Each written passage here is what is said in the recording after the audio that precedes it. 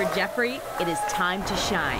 Special Olympics. And cheering? And cheering. Yeah. With my cheerleader friends. He's part of the Mercer Island High Sparkle Squad. It's a unified cheer team with a very important job to do. Greeting athletes as they come into the airport and to see their smiling faces and get high fives for them. Everyone's really excited. Jeffrey and his team are some of the first faces athletes from around the country see as they step into Sea-Tac for the Special Olympics USA Games. Today just means a great way to get everybody involved and a great way to cheer on people all over the country. The Sparkle Squad will be performing throughout the games, and they've worked hard to get here.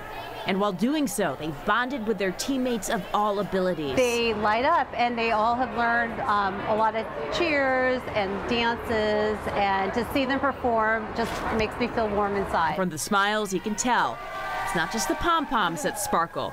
Just ask Jeffrey's dad. Oh yeah, I mean, I'm so proud of him just because of the fact he once was so shy, and look at him today. He's out there having a blast, having the time of his life. You lost me. They love you? Yeah. A week of love and sports and cheer, allowing all athletes to sparkle and shine. Vanessa Misciagna, King 5 News.